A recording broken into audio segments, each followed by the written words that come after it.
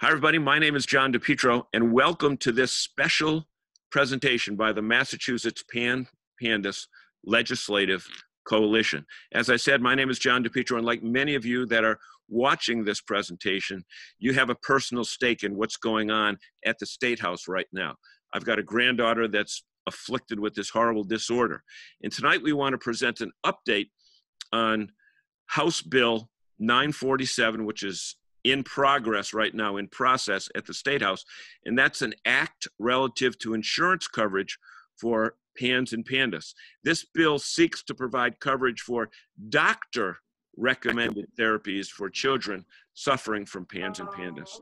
The bill puts patient treatment in the hands of doctors and medical professionals and not in the hands of insurance companies.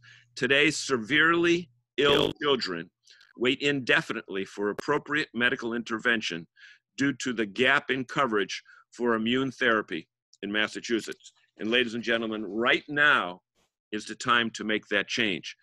Joining me this evening is, in no particular order, because we have no idea where we're seeing each other on the screen, is Representative Josh Cutler, who is right now at the State House working hard. He broke in and got in through the security guards. Yep. Welcome, Representative. And we have from the medical community, Dr. Melissa McCormick, a pediatrician who specializes in PANS and PANDAS and is part of our advocacy group. And two of the hardest working people I know, Sheila Gouch and Jennifer Vitelli, who are co-leaders in the Mass PANDAS Legislation Coalition. And here's a new term, folks, momvakits for all things PANS and PANDAS. So with that being said, and everybody introduced, what we do want to say, and we agreed on this beforehand, is that we're not going to dilly-dally tonight. We know that everybody's time is valuable, and we want to get right to Representative Cutler. And by the way, Representative Cutler 5 years ago was one of the co-sponsors of this bill when it was brought forward. And this time he's the lead sponsor on the bill, the House Bill 947. And Representative, can you kind of tell us, number one, because of this COVID-19 situation, what's the status of operation at the State House? And then give us a then, now, and future. Sure. You cut out me a little bit there, but I think I get the question. Okay.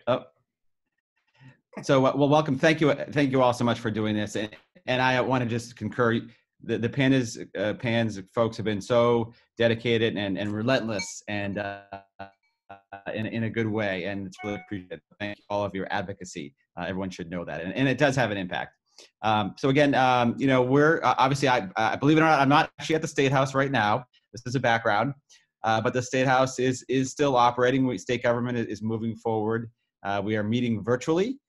We have formal sessions in the House now. We've had 3 already, virtually, remote voting and so forth. So things are starting to, I wouldn't say get back to normal, but starting to move forward back towards traditional lawmaking in some respects. Right now, we're still grappling with the budgetary impacts of COVID-19, and so that's taking a lot of bandwidth, I would say. The primary focus right now. But I suspect as we continue to move forward, we're trying to make sure that bills like this stay on the radar with our colleagues and with the public. And so that's why the work that you're doing, the show tonight, but the work that you're doing, generally speaking, is so important. I don't want to monopolize the conversation, but I want to give a quick update on where we stand as of now. And if people have questions, feel free to jump in and interrupt anytime. So great, obviously a lot of progress has been made. The bill has gotten farther already than it has in necessarily in years past. We had what's called a favorable report, which is basically just a legislative thumbs up from the Joint Committee on Financial Services. And that is a key sort of roadblock or hurdle that a lot of bills never get passed. There's 5,000 plus bills filed every session, and only a small fraction of them even get past, the primary committee. So that was a really nice, positive step. And we thank you guys were great in terms of that, and Chairman Murphy and everyone on the legislative side. So that was a key step. The bill now sits before the Healthcare Financing Committee, which is sort of the equivalent of our Ways and Means Committee. It's sort of the gatekeeper for anything that's healthcare related that has a fiscal impact. And so that's, that's a very key committee. And so the bill is still before that committee. They have a deadline coming up just about a month away to make a determination on the bill. And that would be either a yay, nay, or sort of a pocket veto, which would be putting it to study. So we're obviously hoping that we get a favorable report. And that's sort of been the focus recently. And that's why what we're talking about tonight does have an absolute time deadline to it. And this, as both Sheila and Jennifer will say, let's get to work on this. So anyway, go ahead, sir. I'm sorry I interrupted you. Yeah, no, absolutely. No, thank you for interrupting me, because that's very important to say. Even though we're kind of in a bit of a holding pattern from a big picture point of view, this deadline is approaching. And so, it's possible that deadline could be extended, but I wouldn't want to count on that. So it is important between now and June 19th that we, especially reach the members of that committee. And obviously, I know the team is well aware of who that is, and we'll get that out to everybody, but also just legislators in general. Because we want to make sure this is kept high on the radar screen. Representative, what is the best way? What makes the most impact on you as a representative? Is it phone calls? Is it emails? Is it office visits? Is it cupcakes sent to your kid's school, or what is it? Sure. Well, I'm not a big sugar guy, but no. So yeah, that's a great question. And I have to say, it's a little bit different for everybody. I'm kind of a nerdy high tech guy, and I don't mind getting emails. I like to get emails. Some people don't read their own emails. So it really depends on the legislator. Mm-hmm. I would just say in general, the more personal the connection, the better. Okay. If you can have that one-on-one, I remember when Jennifer and Sheila first reached out to me, and, having the face-to-face when it's possible. It may not always be possible right now, but the virtual face-to-face is very important. Obviously, the more personal the connection, the better. So, the form emails, I would rank sort of lower on the list, and then the more personal emails or text message or phone calls, or somehow face-to-face or virtually are more impactful in my view. Some folks may have different points of view, but I think that's. Is there a specific date that has been put forth as to when the vote would take place? I know you said within a period of time, but is. So right now, the deadline for that committee reporting out our bill is June 19th. Okay. Now, so things I will say are a bit in flux. Typically in our session, we have sort of a hard stop July 31st, and any, formal sessions end at that point. And basically, legislators have to go back to their districts and kind of run for re-election and so forth. This year, because of what's happened, that's thrown our whole schedule totally out the window. Normally, for instance, we would already have a budget by now, and we don't even really, we're still halfway through that process because of what's happening. So that is a sort of a double-edged sword. The good news in all that is we probably have a little more time than we normally would have. Had we been on a normal schedule, we would probably have already passed the reporting deadline, and we'd be, up against the clock really. But because of this, we do have a little bit more time. Not that we want to dilly-dally, of course. Great. So thank you so much. And let's move to our medical expert, Dr. McCormick. And Doctor, this COVID-19, is it that we've been hearing so much about? Social distancing, COVID-19, flatten the curve. Is COVID-19 relative to this bill? If so, and how? Okay, so it's absolutely relative. We know Pandas is an entity that it's a disorder related to an aberrant immune response to infections.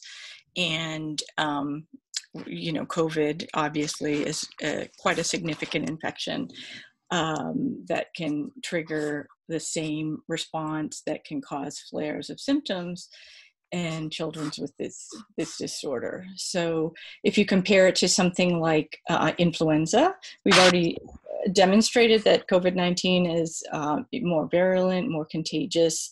It just seems to hit every system in our body.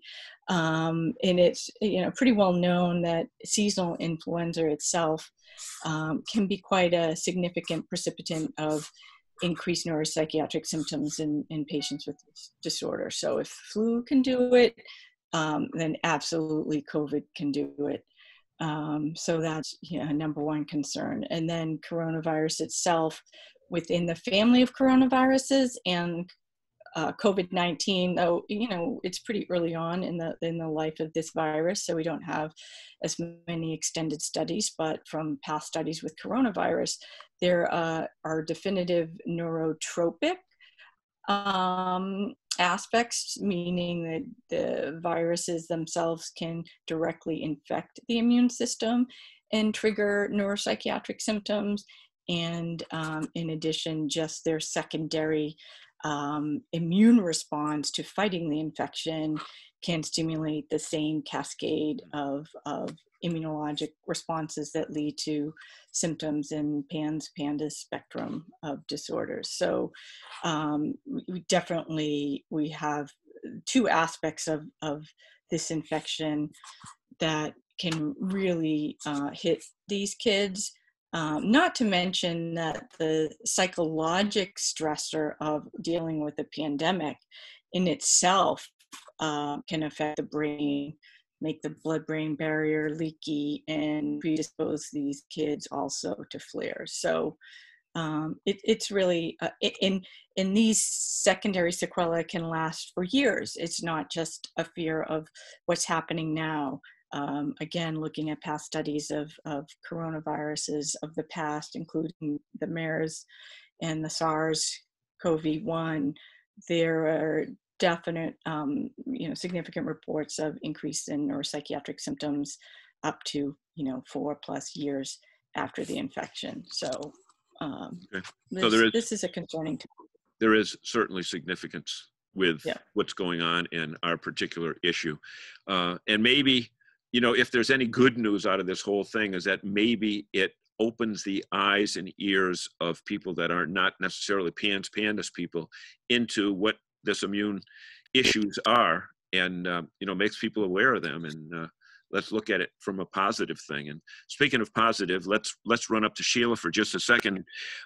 You and Jennifer have been pit bulls, for lack of a better word, and you, not only the research you do regarding what's been going on in Massachusetts, but you've told me that there's activity throughout the country on bills that are similar to this. Sheila, name some states. What's going on in other places that, if Massachusetts is going to be the leader, we're turning into the follower? So we're totally the leader because we were the first ones out with the CHIA report. So the cost healthcare analysis report in, was it 2014 or 15? 2015. 15. So that report, which actually documented kind of the cost of Pandas, which was truly minimal, that came out, and that helped lead the way and pave the way for the other states who have already passed their bills. So there are now 7, because Maryland actually just went through during this crisis. So Maryland passed their bill. And others, which I will trip up if I try to say all of them. But well, I've got them 7. down. There are also 9 other. Oh, yep. I've got them written down. You want me to read them? You want to say them? Well, I'll Sure. say them because, and I should say, well, Jennifer, do you have them in front of you? Because you're the one who came up with this info. If you have them in front there. Arkansas, Delaware, Illinois, Indiana, Maryland, Minnesota, and Maryland. Yeah. Oh, New Hampshire. New Hampshire. Yeah. And New Hampshire. Yeah. And that have passed, and then there's 9 additional states that also have a bill filed right now. Okay, and those other states, Iowa, Michigan, Missouri, New York, Ohio, Oklahoma, are not necessarily known as medical centers like Boston is. And my contention from a layman's point of view is, if they're doing it in those places, then we should be having the same opportunities here. Well, I think we've got pretty amazing momentum now. We have one of the biggest awareness days back in October, and we have Josh, who's been truly amazing since he picked this up.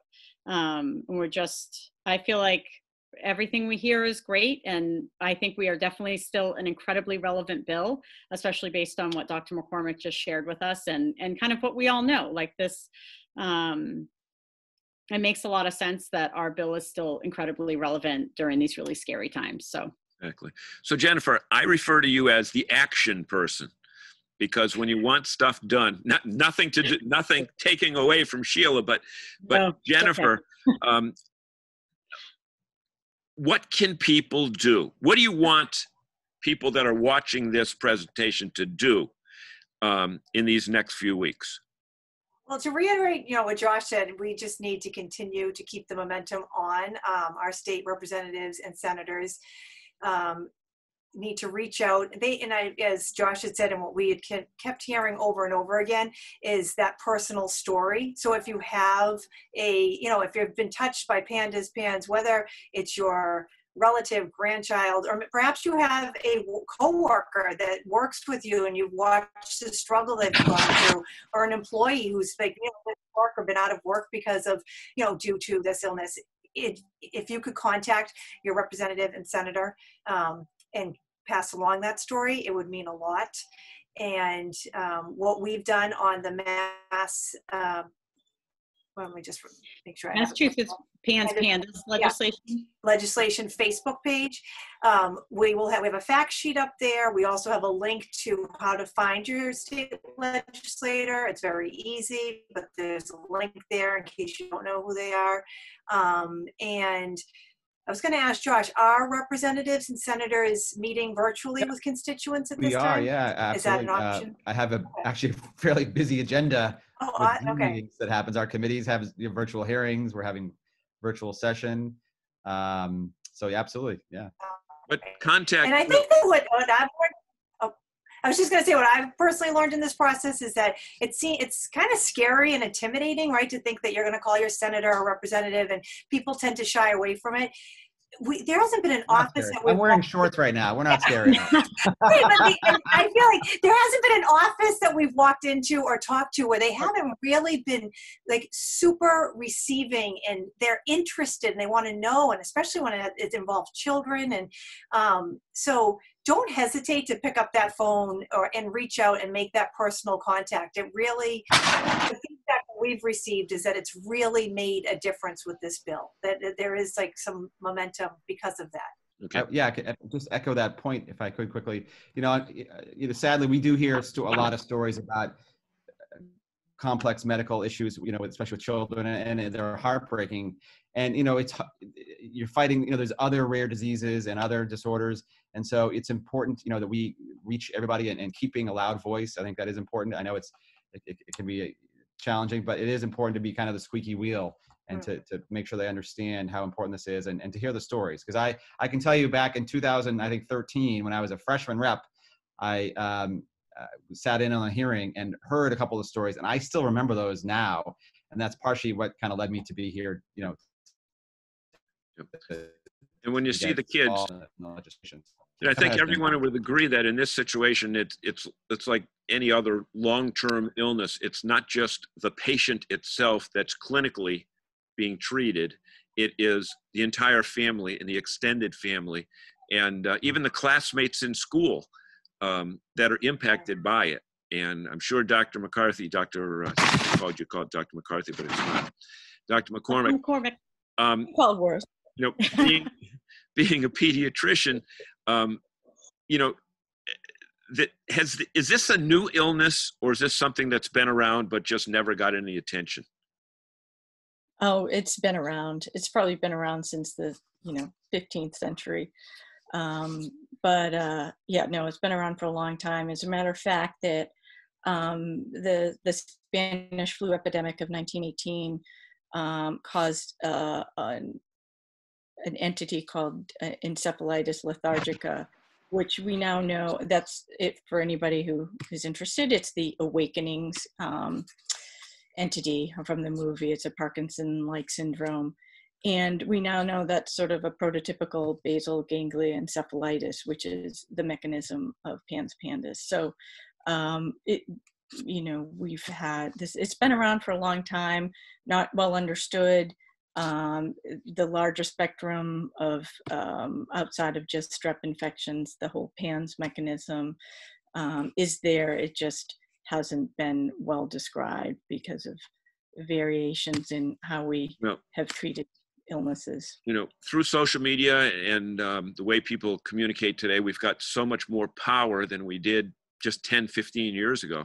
And even Josh would agree that, you know, from the time that he started, in 2013 or so at the State House, or 15, whatever, it certainly is a lot easier to communicate now. So with that being said, Jennifer, if people want to find out more facts and figures, because they're written people, people like to see things, Yes. they can go to the Mass Pandas Facebook page, and all the facts about who, when, and where will all be there, right?